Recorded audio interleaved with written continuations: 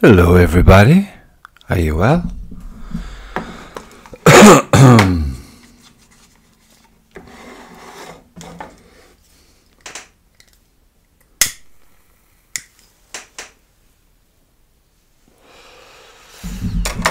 Hello, welcome back to the Blackbird Podcast. Hope you're all good. I finally got in here, fucking busy. Actually busy, driving far to do stuff. I'm not going to go on about it because I don't like being negative. But fuck's sake, who needs shitty Christmas songs on the fucking radio at 7:30 a.m. in the van? Nobody needs that. Come on, cop the fuck on, boys. The fuck? Thought I crashed the van with a rage this morning. Fucking, hate him. And that's that. The end. I'm wearing a Superman t-shirt to combat the Christmas crap. That's why a man of my age is wearing this. Apparently it's meant to the symbol and the colouring. I don't know, I heard it once. Someone told me and I thought they were fucking taking the piss. But it turns out it's a real thing. Psychologists will state that looking at this symbol is very it gives you a lot of optimism. It's like an optimistic vibe if you're into believing this. So here I am, my optimism against Christmas and all that cracker that goes with it. Doesn't do any harm to try.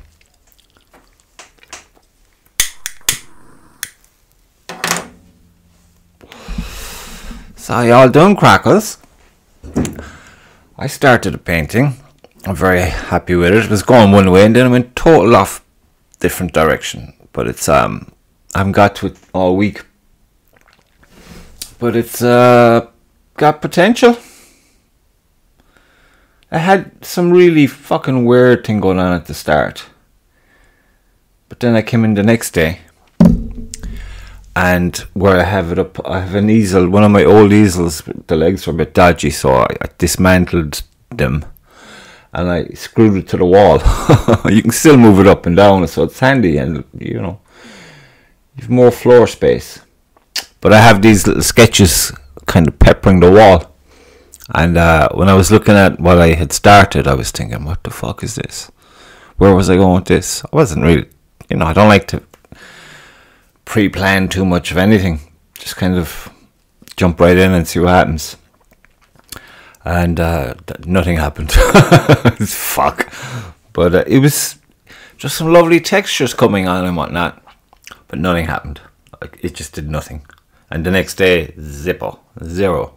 So whatever way I was looking at it, could see the sketch on the wall alongside. There's a few sketches that I never did anything with. And I thought, fuck it, you know what?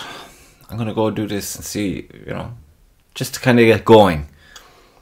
And if I make a balls of that, then at least it might go off in another direction. So at least you're in the act of painting. And just try not to think too much. Which I'm very good at. And see where you go. So I'm very happy about that. I am. And the fucking traffic, lads. What's with the traffic? Down past Cork at the moment, so I'm going through the tunnel and fuck on the way home. No matter what time you're coming home, it's like from the airport roundabout, we'll say, the flyover there, you start to fucking full stop. And it's bumper to bumper then. I'm not a fan. Not a fan. At all. And you're blind, your eyes are burnt out of you by the time you get home. My buddy was on to me saying that he was in Cork City today. He went into the Crawford Gallery. Can't remember the last. I like going into the Crawford Gallery whenever I'm around Cork, which is seldom. I think I've been around Prague, like I told him, more than I've been around Cork over the last fucking 10 years anyway. Which is, I must rectify that in the new year actually, because I like Cork. I like walking around Cork. Cork's lovely. It's really cool. I must do that. Maybe in January. Hopefully I'll be too busy. Lots of bills to pay, folks.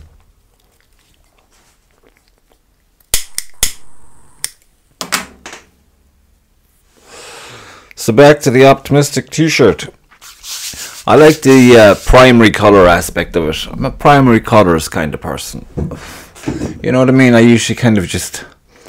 What would I usually have on my palette? I'd have various blues. I'd have yellow and red. Nice crimson red. And then I kind of just throw in a Payne's grey and a white on the side just for mixing. And then see what happens. You get some lovely effects, you know. So that's that. That's what I'm fucking talking about. I was listening to some podcast today at work, and there's a guy. What's his fucking name? What is his name? Oh man, he's got the shopping bag on his head when he's in public. He's very, very academic, very knowledgeable on many things. He's funny as fuck sometimes, but other times he's like, what the fuck are you talking about, man? It goes dark. He writes short stories and stuff. But I was listening to him today, and I thought, fucking hell, the guy is not... I thought mine sitting in a room talking to myself, but even though he's as structured, his research stuff and everything, and he's still whack. So it kind of gave me... Because I was meant to come in and do this, I think, earlier on in the week. But I'm not joking, when I get home, I'm not used to those long drives. I was fucked. And then the kids, fuck it, man, don't have kids. They're just fucking... They're mental.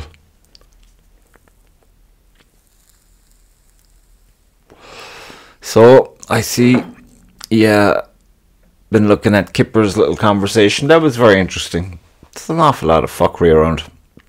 In every fucking aspect of the day. In every part of the world, it would seem. I have a few fucking things I like to say, but sometimes I'm thinking, why should I? Then for the laughs, it's stirred up. Fuck it.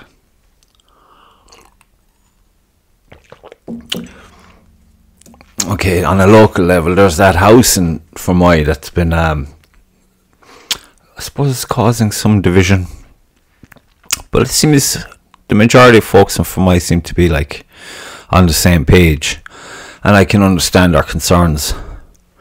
And I think I'd be on their page. I was hoping to get someone to come in who's there like all the time. Because like I said, by the time I get home, it's fog. It's just Scooby-Doo when I'm leaving, and it's Scooby-Doo when I get home. But anyway, we'll see what the future holds. I'm keeping tabs on them on Facebook and stuff. It's the only thing that fucking Facebook is good for. I now completely forgot where I was going with that, what I was talking about. Oh yeah. So, this Enoch Burke individual, have you heard of him? Release him from fucking prison, for fuck's sake. That's wrong. I mean, that is just wrong. You'd be looking at that situation, it has, there's ramifications for us all on that. And don't fucking be gobbling up all the... Even listen to reporters on the radio that were talking about it. This fucking condescending, blasé attitude that it's just... It's fucking rank. It's rank. So that's what I have to say about that. And as for the whole Israel and Palestine thing, I had a look at it. Cop the fuck on, Israel. What the fuck? What the fuck? They're in it. These figures are...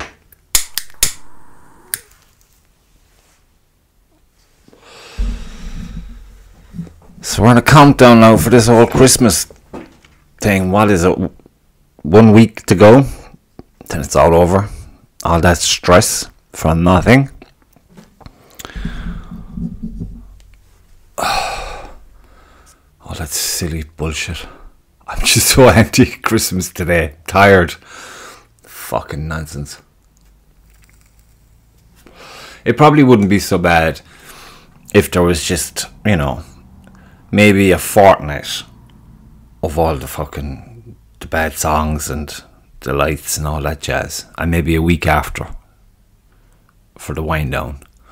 But Jesus, before Halloween, come on, that's very taxing on one's mental health. Fucking watching people get just stupid.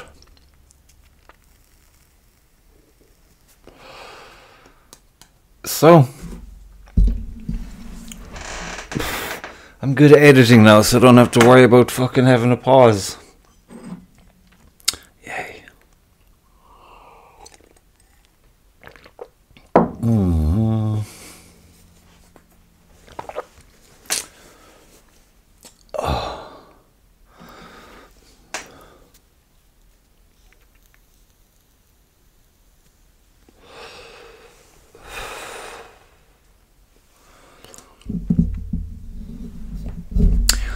So I'm going to take part in a competition there in the archery. It's an indoor, 20 yards. So I was going over there. Yeah, the odd Tuesday I was getting maybe an hour or two. And the first Tuesday, for the first 45 minutes maybe, I was doing fairly good. I was very happy with myself. The second Tuesday, fuck me, it was just disaster. So then the last Tuesday I was there. And I was thinking, alright, this competition it's like any day now.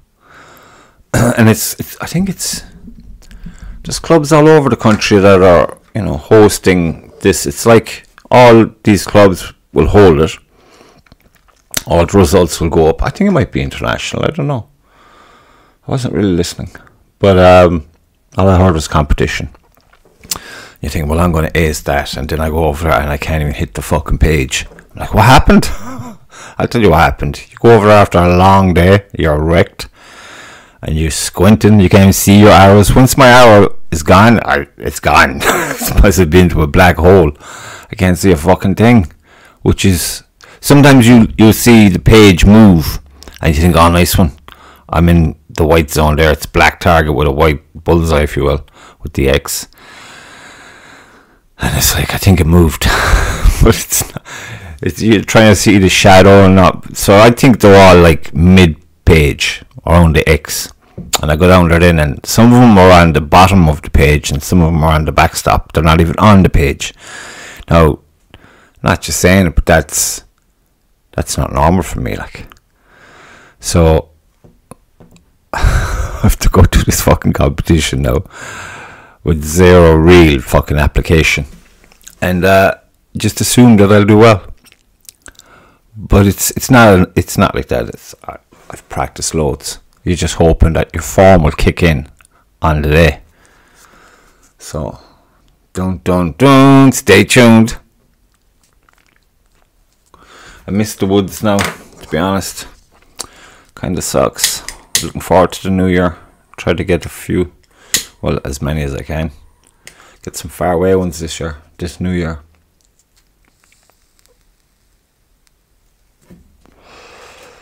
So, okie dokie. So, fuck it. We've Man United now facing Liverpool this weekend. So, it's time to go into hiding for a year. Another thrashing will be delivered, I'm sure, by Liverpool. It's fucking crazy how bad Manchester United are. I honestly think they should just get rid of at least 10 players in that fucking club. 10. That Rashford, definitely, he's the first I'd put out the door. Now I'm sure I'll get a lot of stick, especially when I say anything like, oh, Manchester United, to my father, who's a big time Man United fan. Jesus. I remember I saw George Best. So if I say anything, you get, when you get to a certain age, and then you go home and you meet your dad. And they look at you like you're fucking 5, no matter what you're talking about. And they just want to fucking rip your head off. But I'm going to say it now.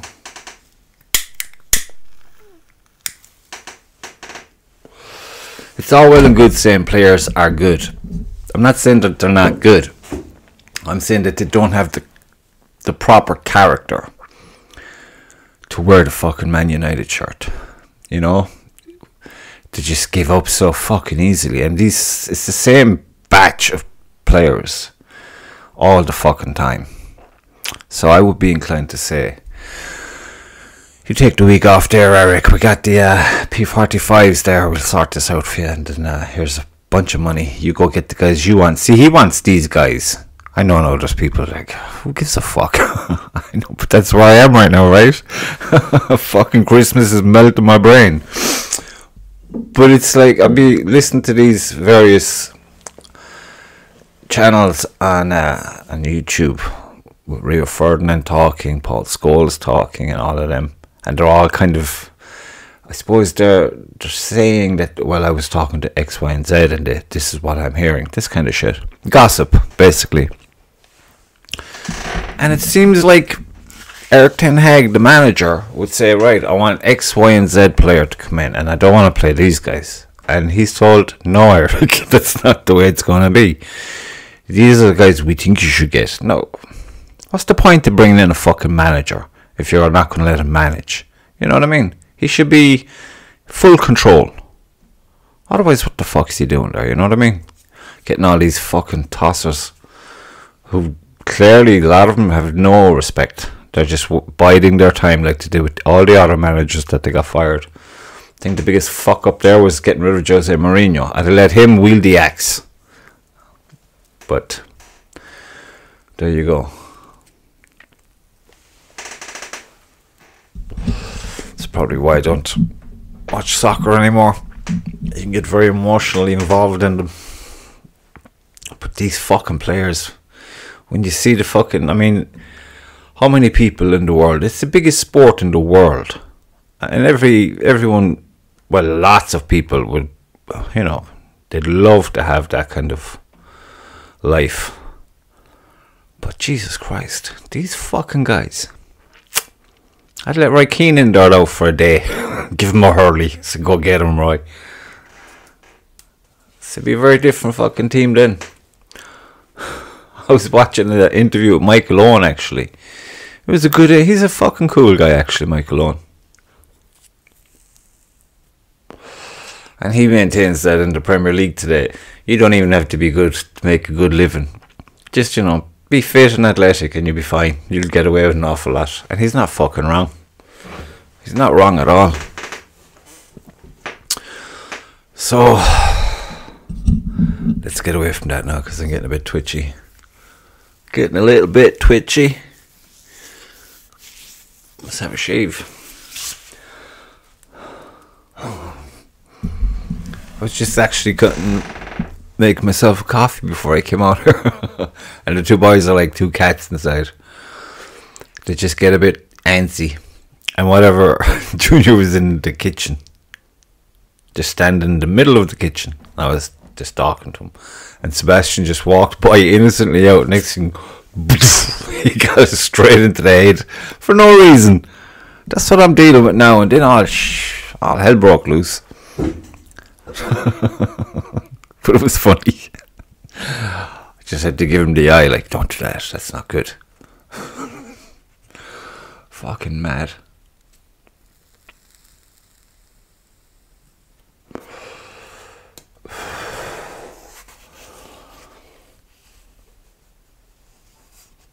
So the greenhouse is dead. I'm gonna try to I haven't even looked at it yet. I just moved it to one side. You know, when we had some crazy weather there. Was it last Sunday evening? And I mean, there was two big heavy timber beams, and they were soaked as well on either side of this thing. So it was secure. Maybe that was the problem, but there was some racket. Now I was thinking Saturday that it was going to get damaged because it gets really wild up here. And Sunday evening, it just got flipped, twisted, and just fucked right up. It's the back of the house looks like oh fuck, something out of a tragic movie. But it got totally messed up. All the bars are all bent and whatnot. So that's a little project now to go at after next week. A few days off. Try to do something with that.